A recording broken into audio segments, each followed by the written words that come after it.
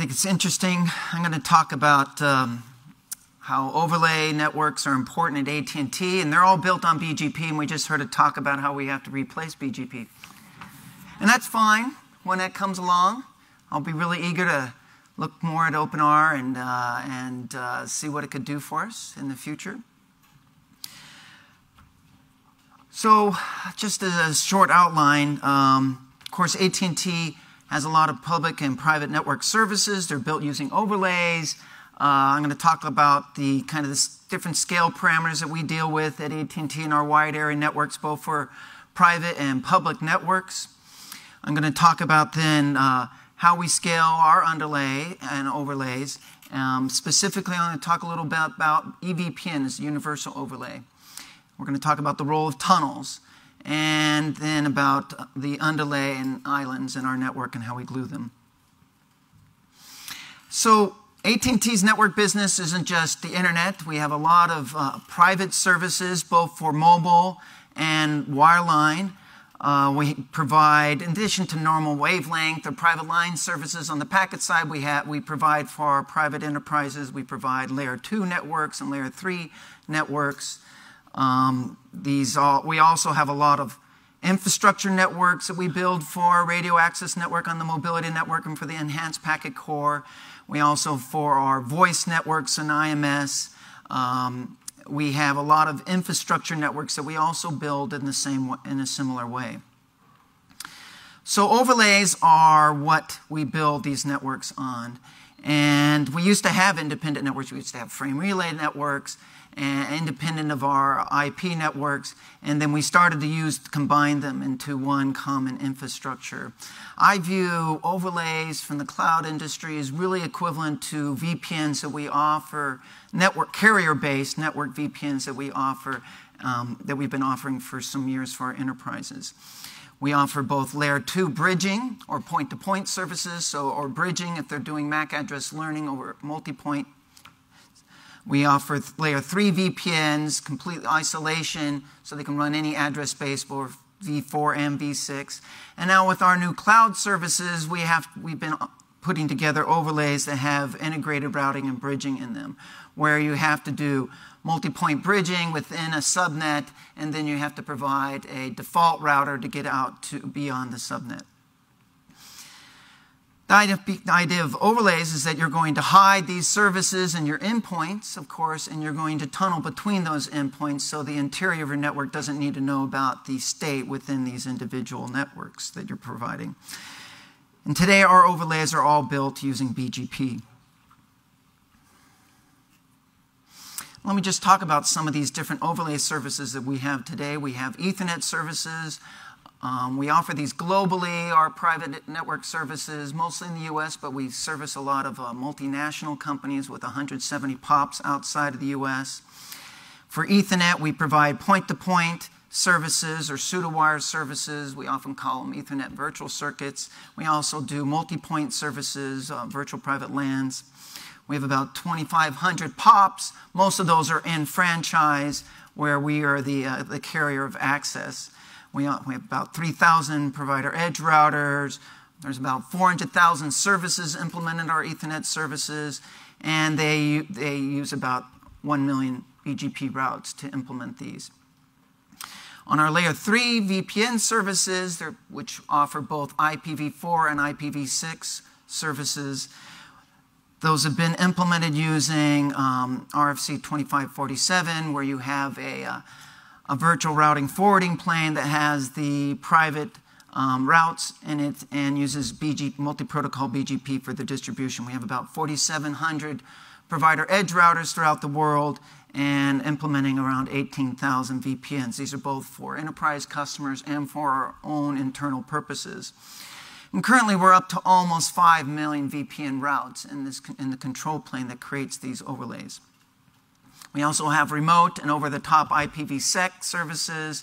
We have about 300,000 gateway routers on the premises and over 1 million clients for those services. We also build VPN overlays for our mobility backhaul. We have about 120,000 Node Bs and eNode Bs. They all use tunneling, either IUB for the 3G or GTP tunnels for the LTE network. And these all tunnel back using overlays that we create back into the enhanced packet core. We also provide on the mobility network a lot of custom networks for enterprises where they have their devices, shipping companies or whatever. They have their devices that are not on the public internet. They're on our mobility network. We have around 4,000 or so of these private networks. We also have a large Wi-Fi business that we do for enterprises where we provide hotspots for the public and private networking for these enterprises, say like McDonald's at all the restaurants. And they come back into the corporate network. Sometimes the wireless controller is implemented in the cloud. We tunnel back to that, and we'll provide also hotspot service off of those, and that's around 300,000 of those. We also build our public internet service as an overlay. It uses MPLS. We don't have any, the internet route table is not present in any of our interior routers. We call it Internet Route Free Core. It only exists at the edge of the network, and the BGP next hop is an MPLS shortcut from one PE to another PE inside our network. We have around 6,000 PE routers globally for our internet services. There's about 750,000 unique routes, prefixes in our route tables. That includes the routes we exchange with customers and peers and our own internal prefixes that are not aggregated. And there's about 6 million paths for those routes in our routing table. That's because we have multiple, we see those paths over multiple interconnects with different different customers and peers. On our broadband services, we have about 16 million broadband connections across about 150,000 different kinds of access nodes, mostly DSLAMs, but some of those are OLTs for PON networks. And these are spread across 4,700 offices and wire centers where we provide the access for those customers. Those are all architected using VLANs. We've moved, most of our access architectures all moved to a VLAN access architecture where we define customers, the interface as a VLAN, and services as a VLAN. And so a lot of our overlays, the interfaces of our overlays in the access and in the cloud into our compute is usually defined in terms of VLAN interfaces. And so a lot of what we do in our overlays is how to groom and those VLAN services. So let me talk a little bit about how we are now using EVPN as a universal overlay. So we had a separate 2547 layer 3 VPN overlays. We've had the Curiti Compella, VPLS, BGP implemented overlays. Now we've started using EVPN as our universal overlay. Let me talk a little bit then about the capabilities that EVPN provides. It provides layer 2 multi-point bridging, so address learning. It provides even point-to-point services where you're not doing address learning. So VPWS is now a capability that you can do EVPN. And in that case, when you're doing just point-to-point services, you can have what's called a flexible cross-connect. And I have a figure coming up on the next slide to show this, where what you're doing is defining essentially a logical port on your switch that acts like any other port that can have its own namespace, its own local tagging, double tagging. And so you can do flexible cross-connect grooming of VLANs into that logical port, which maps to a single pseudowire. And that way we're able to groom up many thousands of subscribers onto a logical pseudowire without having to have all those subscribers appear directly in our control plane.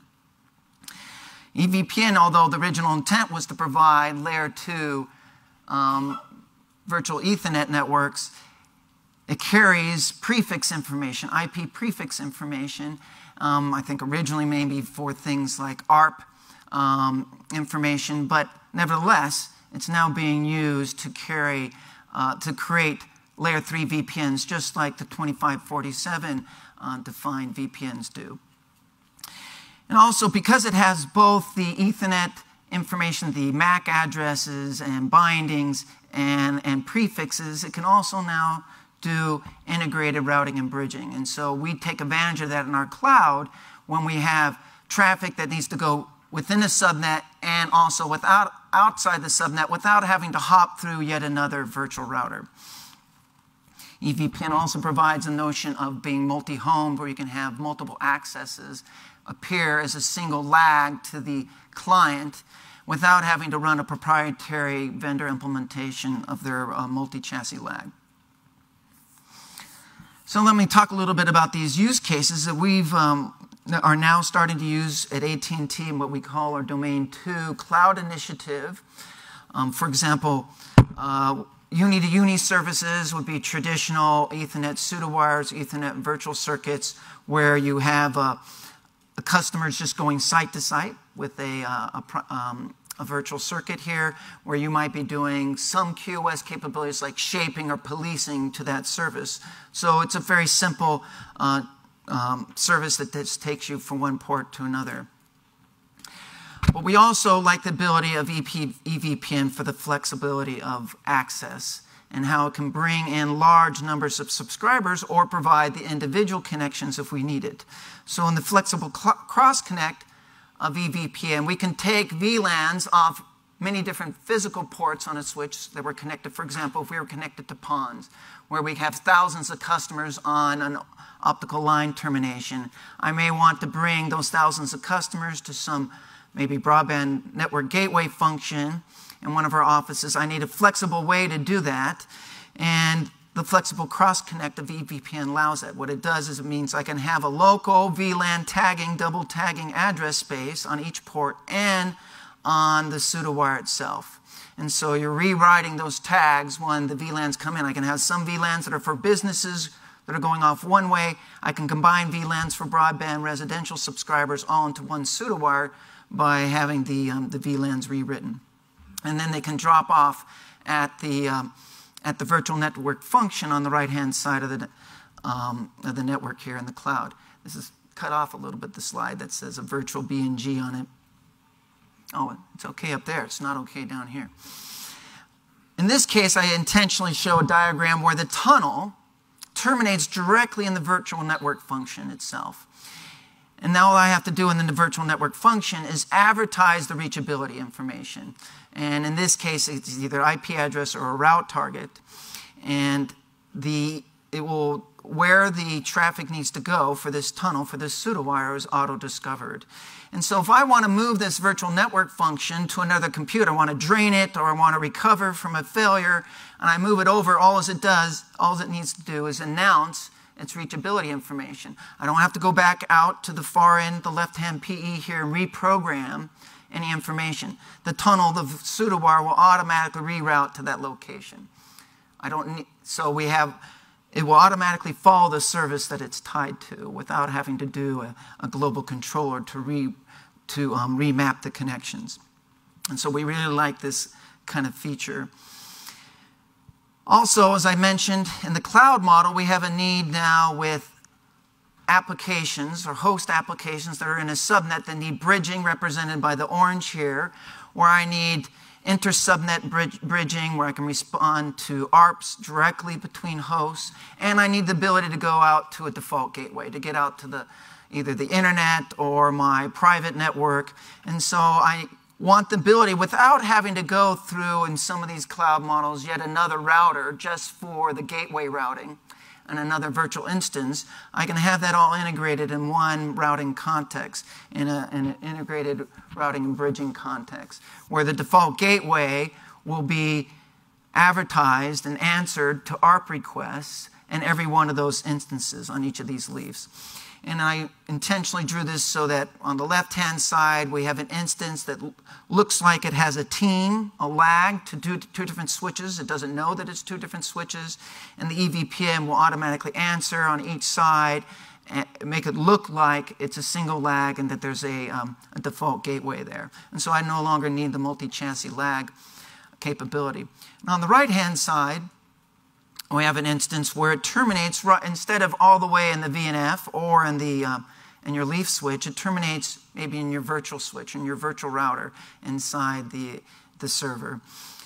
And it would then break out the individual VLANs and hand it off to the tenant. So I want to say a little bit about tunnels. Tunnels are what overlays are implemented on. Our overlays have been implemented using MPLS as the tunnel between the different PEs.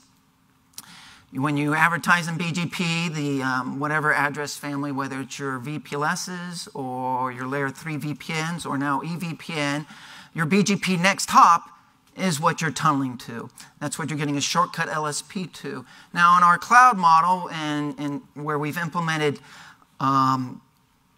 overlays for our mobility network and our virtual EPC, we are using IP tunnels and not MPLS tunnels there in our implementation. And we need a way to glue the two together. For example, we can have an S gateway in the enhanced packet core that needs to get out to our RAN network, and we have an overlay network, a layer 3 network that supports, well, originally was IPv4, now it's IPv6 as we've moved most of our enhanced packet core to IPv6. It routes out to reach the radio access network. But we need to glue together the fact that our new enhanced packet core devices are using IP for the tunnels and reachability to our MPLS and our wide area network. And this is where we use an autonomous system border router between the data center and the WAN network to map the two together. In this case, in the bottom, there's an IP tunnel, and at the top, there's an MPLS tunnel, and the BGP next hop is set at the ASBR, so it does a next hop self for the route, for the service that's inside the tunnel.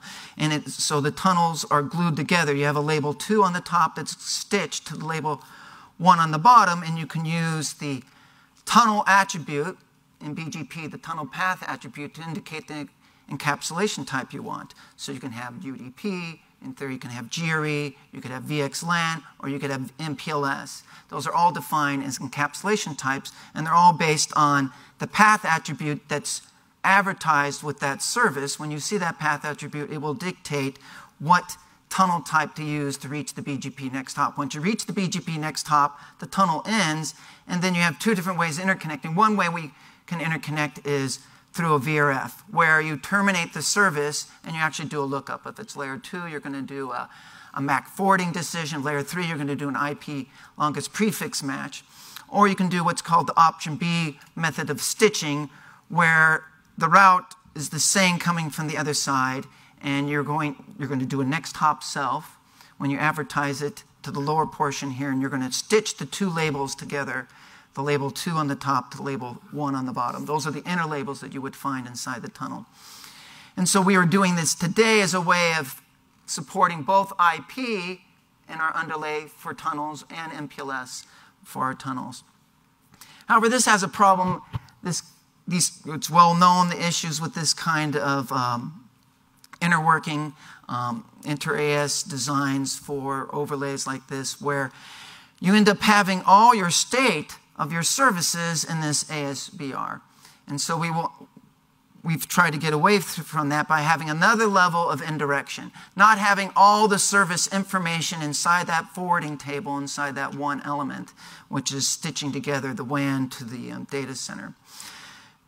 And so because we have this data explosion, because we can have up to, based on all those overlay services I talked about, 10 million network layer reachability routes, we don't want those all to show up in single elements, single at least forwarding elements. We want to keep that separate with by having the control plane separated from the forwarding plane. So instead of using an option A or option B inter-AS connect model, we have another layer of indirection.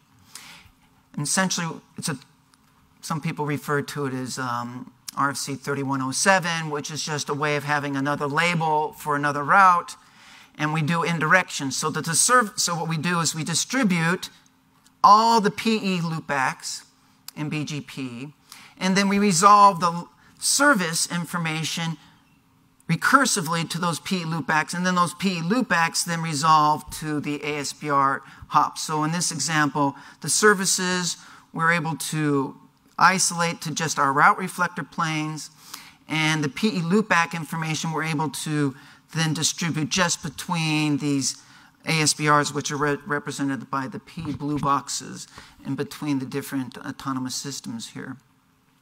And this allows us to scale much better. And in fact, in our route reflector plane for our overlays, because we still have millions of routes there, we are able to have route reflector planes for the internet. We have a route reflector plane for our layer 2 services and our layer 3 services, and one that's separate for these PE loopbacks.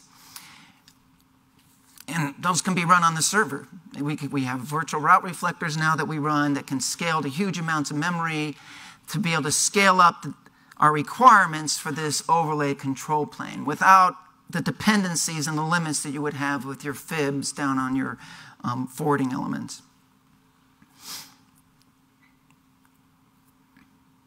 Oh, that's it. So that's what I came prepared to talk about today. Is there any questions?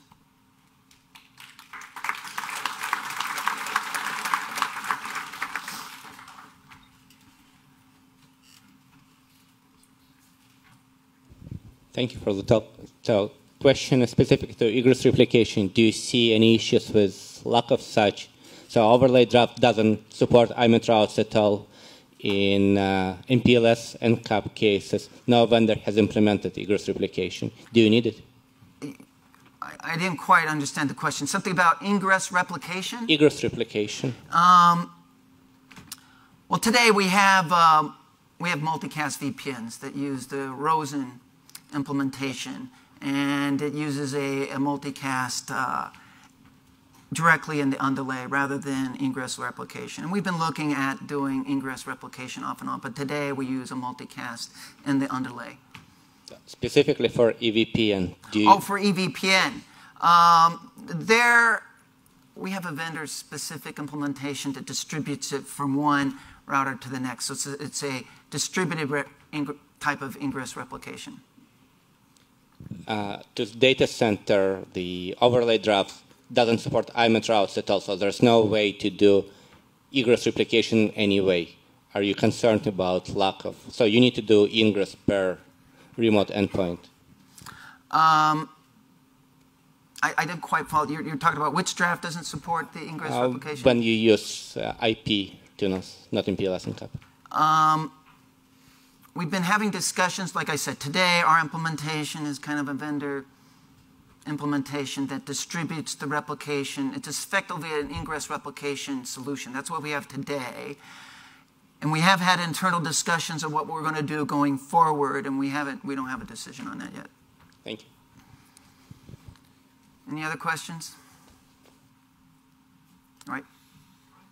Thanks so much, Chris.